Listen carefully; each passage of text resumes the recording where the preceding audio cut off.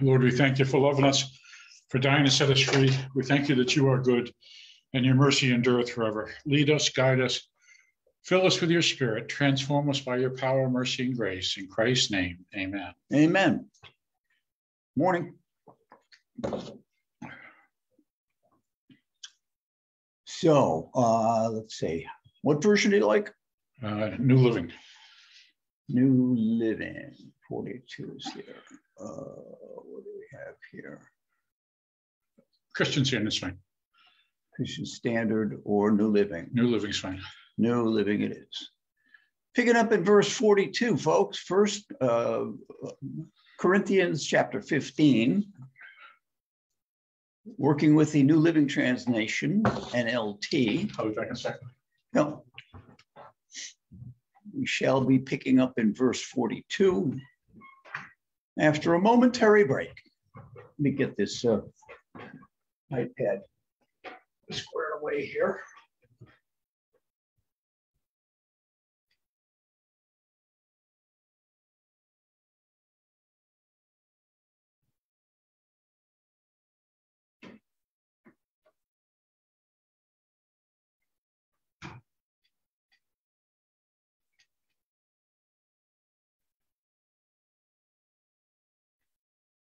Okay, let's see what we can do with that.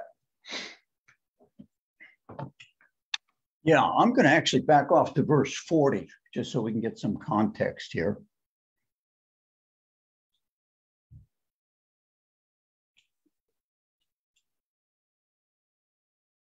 And there it is. Yeah, yesterday we talked about there are also bodies in the heavenlies, bodies on earth, and talking about the natural contrasting the heavenly. And that's how verse 40 begins. There are also bodies in the heavens and bodies on earth. The glory of the heavenly bodies is different from the glory of the earthly bodies. Okay, contrast. This is all about these contrasts between supernatural and natural and heavenly and earthly and so forth. Verse 41, the sun has one kind of glory while the moon and stars each have another kind. And even the stars differ from each other in their glory. So even though they may be of the bodies talked about are in the same realm, even so they have distinctive glories, each their own. And we talked about how the sun and the sunlight and the sun warmth and so forth moves us in a way different from the way the light and the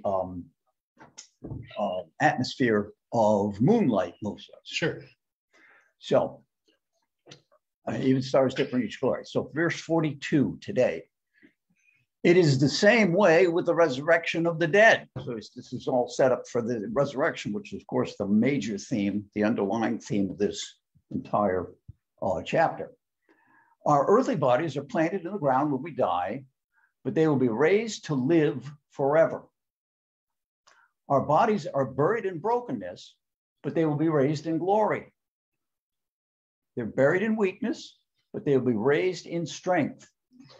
They are buried as natural human bodies, but they will be raised as spiritual bodies. Because just as there are natural bodies, there are also spiritual bodies. And what he's saying is the natural bodies are like the foundation for the spiritual bodies yet to come. In our own case, when it comes to our resurrection, we start with a natural body. It's what we're in now. Yep. Eventually we die. Coming forth in resurrection is our spiritual body with our redeemed resurrection body, a considerable upgrade from where we are now. There you go. That's the promise. That's what we saw in Jesus. So much so that he was really barely recognizable when he was in his resurrection body. Even his disciples at Galilee, when they met up to go fishing, saw him. They say, you know, it's kind of one of those things. Yeah, I guess that's him, but wow. At the same time, of course, they saw him. The last they saw of him was literally physically beaten beyond recognition anyway. Right. So to go from that as a basis up to a resurrection body, you can imagine the contrast. On the road to Emmaus, Right. we had a similar contrast. So the upgrade is considerable. It's I can imagine, and it's not just the physical appearance. This goes way beyond the abilities, the capacities. I think we'll be able to pick up the ability to move in different dimensions beyond just this space-time continuum that we're in now, this three-dimensional space moving only in one direction forward in time. Yeah, but I think the fourth dimension works too in our glorified body. I don't think we're bound by time, space, or time. Anyway, yeah. So the natural man, each of us was born physically. We went through the womb tube, popped out, said, "Hey, world," but each of us needs to be born again spiritually. That which is born of the flesh is flesh, that which is born of the spirit is spirit, and then that which is born of the spirit rekindles, like Rich said, but he said it better, the recognizable fleshly body. So, and we're thinking about an eternal city that's 1,400 miles cubed, but I don't think that the heavenly body is limited to that space. I think, who knows where it is. So it's astronomically, geometrically finer than this one that we're stuck with now. And we're only stuck with this because there's a time period until our supernatural bodies take over. I got a sneaking suspicion that black holes are going to be the subway system of the universe. Just a wild remember, guess. Folks, you heard it here first. Mark this day on your calendar. We have revolutionized physical science here. Yes. Yeah, but the black holes are so powerful, there's no way any natural body that we know of can even survive entering one there. But in a supernatural state, they could. I got a feeling catapult us just about anywhere in the universe. There you go. Just a guess. Wild but guess. You heard it here first. Yeah. And if he's wrong, you can send a letter to his P.O. box. Right, exactly. Picking up in 45. The scriptures tell us that the first man, Adam, became a living person. Now, that's a fascinating sentence for biology and physiology. He was a pile of dust that God gathered and breathed into. The difference between the dust and the soul of Adam was the breath of God Almighty. Now, some don't understand that, and some think that we came from sludge or whatever. But the more sludge stories you hear, the less glorifying that is. The creator of the universe just took time to gather particles, breathe into them, and a soul was formed named Adam. Yeah, animated the dust of the earth, the crust I wish I had of the said earth. That, like he said. Carbon, hydrogen, nitrogen, oxygen, little calcium, lots of water. But it all came alive. Right. It became animated by the power of God. That's right. Period. And ask any evolutionist, where did life originate? How did life originate? The very core of the theory, of the very foundation upon which all the rest of the theory should be based, haven't got a clue. That's right. If they tell you otherwise, they're making something up.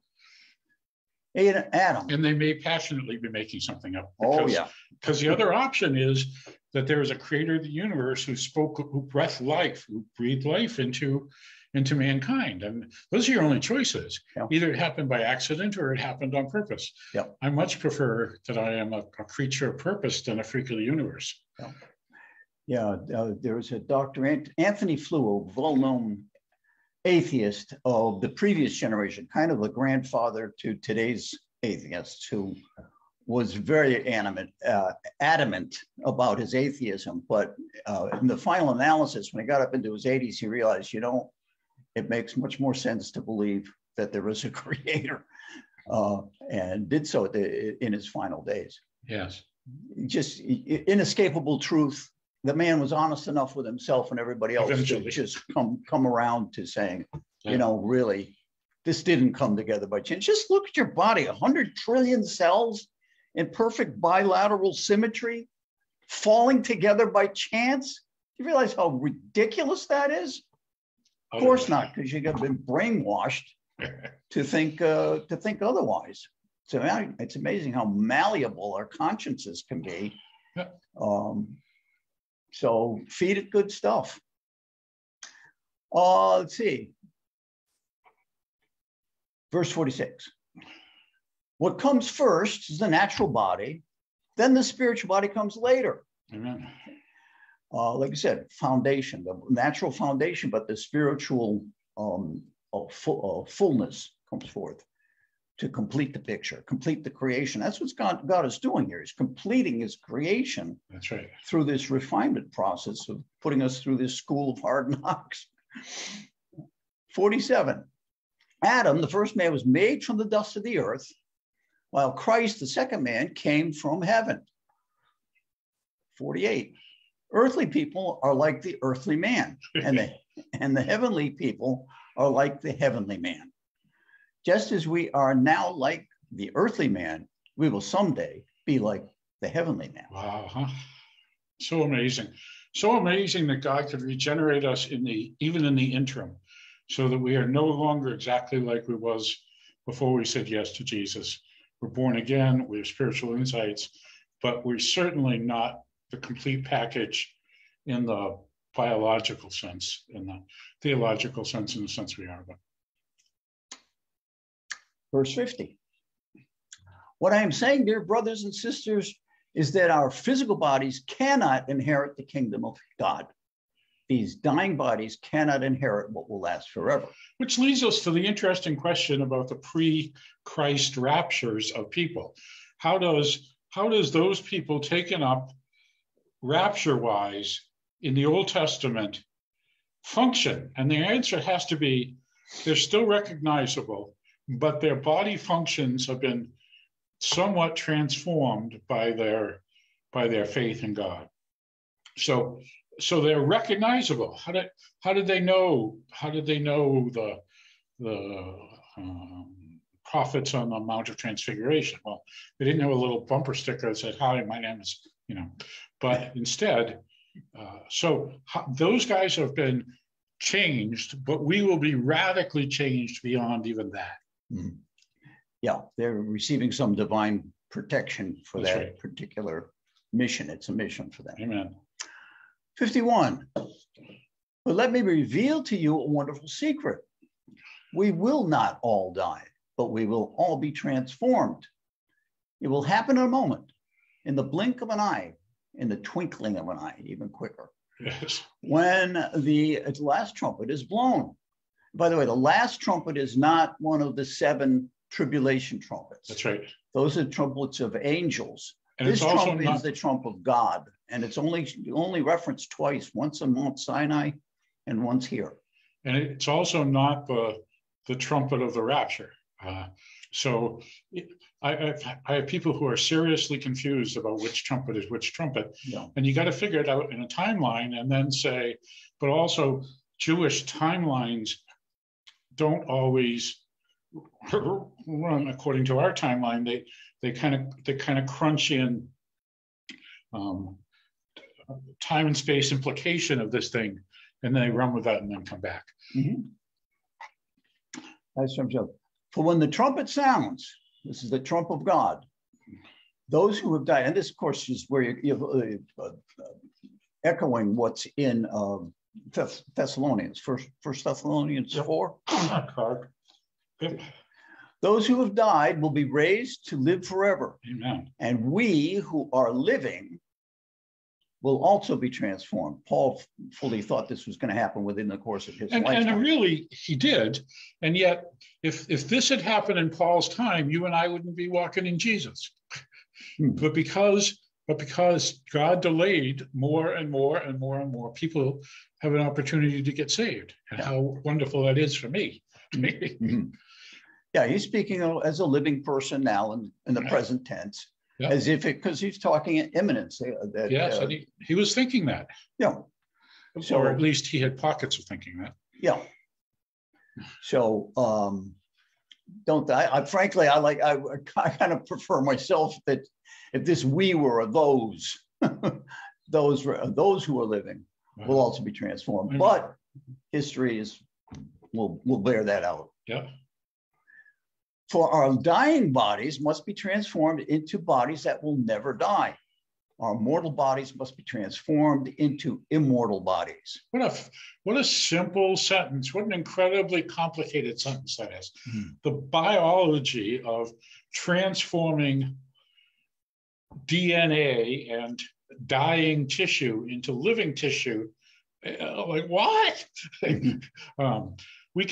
We can do all kinds of organ transplants, but the new organ is still on a death path. Just because you got a new organ doesn't mean, but here, the new organs are on a life path. They're not built to decay. I could probably figure out how to say that better, but they are built to live eternally with the creator of the universe who loves us. Amen. 54. Then when our dying bodies have been transformed into bodies that will never die, this scripture will be fulfilled. Death is swallowed up in victory. Oh, death, where is your victory? Oh, death, where is your sting? Yes.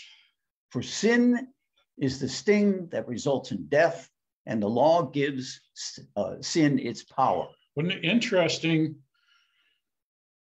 what an unusual way to think about the power of sin and the sting of death coming from sin, and living and living creatures empowered on a death spiral because of Adam's sin, but also because of our own.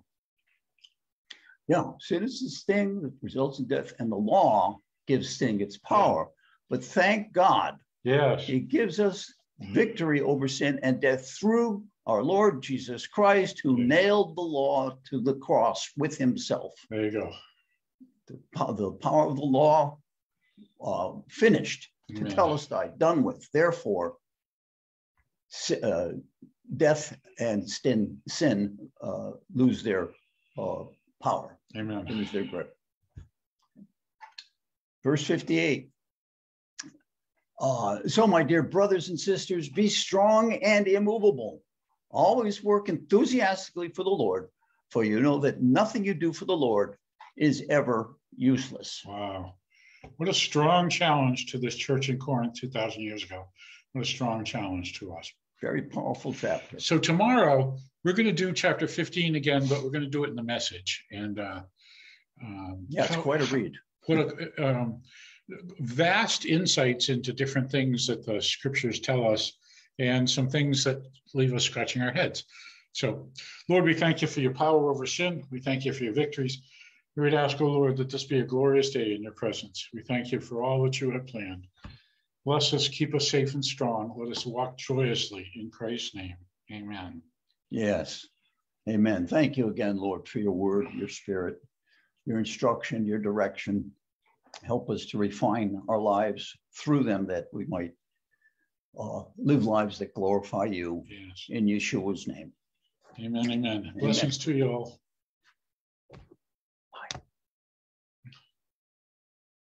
There it is.